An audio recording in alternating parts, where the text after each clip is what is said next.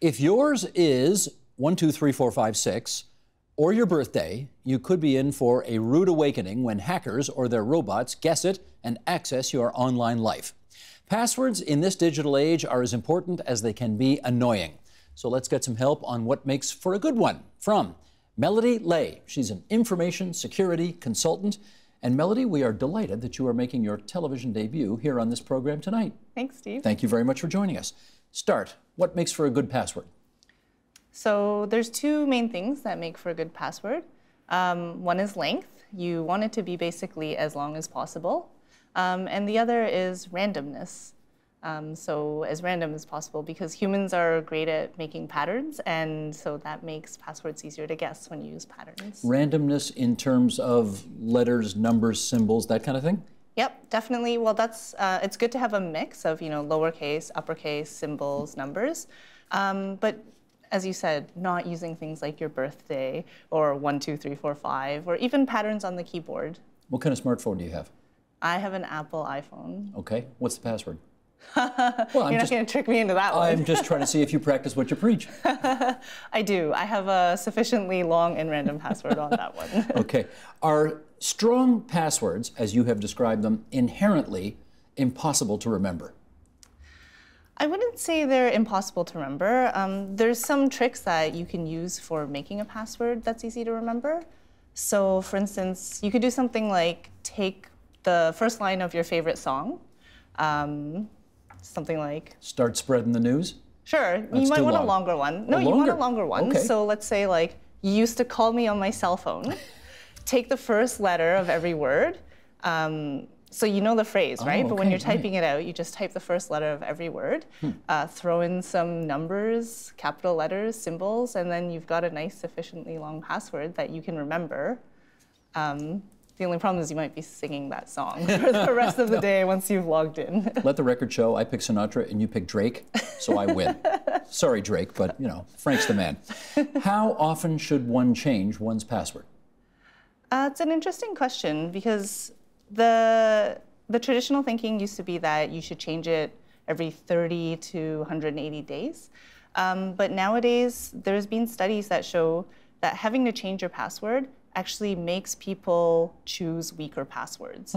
So the new school of thought is you don't really have to change your password, but make it long and strong enough to begin with, and use other features that sites these days have that help you protect your passwords. Okay, what does that mean? So things like nowadays a lot of sites, they have something called two-factor authentication. Say it again? Two-factor authentication. Okay, what does that mean? So you'll have like a token that's either like sort of an app that's installed on your phone, or maybe even like an actual token, and it'll have a rotating like 6-digit number on it.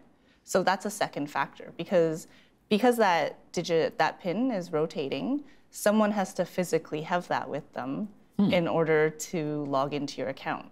So even if they guessed your password, if they don't have that token, they still can't log in. The token, which is a digital thing that has a constantly changing number every minute or so. Exactly. I mean, we use those kind of things here, but we're a sort of reputable, established business here, company.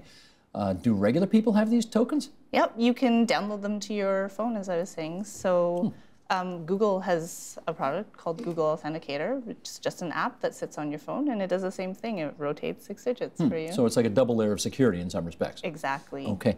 How wise is it to use, say, the same password for your Gmail account, your work account, your bank account, your whatever? The list goes on. Yeah, so that's the #1 no-no, is that you shouldn't reuse your passwords.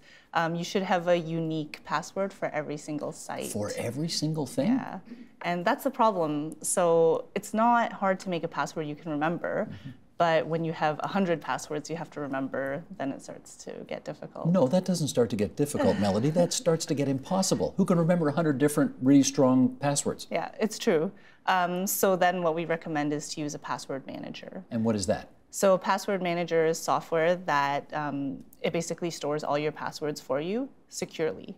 So you'll have a master password that you have to remember in order to access what's in your password manager, but that's the one password you have to remember, and then it's storing everything else for you. So you remember that one, and that's on your device, I guess, eh? Is that right? The password manager? You can have it on your computer, you can have it on your device, you can even sync between the two. Huh. So if you remember the one password, that opens up that door to 100 other passwords. Now, mind you, I mean, what if somebody else finds your one password manager password? Then they've got access to everything, don't they? Yeah, exactly. So it can be a single point of failure that way. But if the alternative is that you're going to make poor passwords or you're going to be writing them on sticky notes, then it's better to use the password manager and just be really careful about guarding that one password really well. How do you know if the password manager is safe? You raise a good point. There have been vulnerabilities found in password managers. I would say that generally, if it's a company that's been around for a while, they have a lot of users. Even if a vulnerability is found in it, they'll fix it quickly. So you should keep it updated. Make sure you subscribe to those updates of if there's a patch that needs to be installed, and then you're generally okay. Okay, let's finish up on this. Every time I put a password in, a new one to a new site for whatever reason, it always asks me, do you want to save this password on this site? Right. I'm not going to tell you what I do, but you tell me what I should be doing. It's okay to use those. Again, it's okay to save it on the site? Yeah, so what you're actually doing is you're saving it in your browser. Yes. So it's like it's using your browser's built-in password managers. So same thing as the other password managers, like there's a potential for there to be a problem with it. But again, if the alternative is you're making insecure passwords, then it's better to just use the browser's password manager. Gotcha. You sure I can't get that password out of you, eh? You can try. Okay, Melody, that was very helpful. Thank you very much. That's Melody Lay, Information Security Consultant. It's my pleasure. Help TVO create a better world through the power of learning. Visit TVO.org and make a tax-deductible donation today.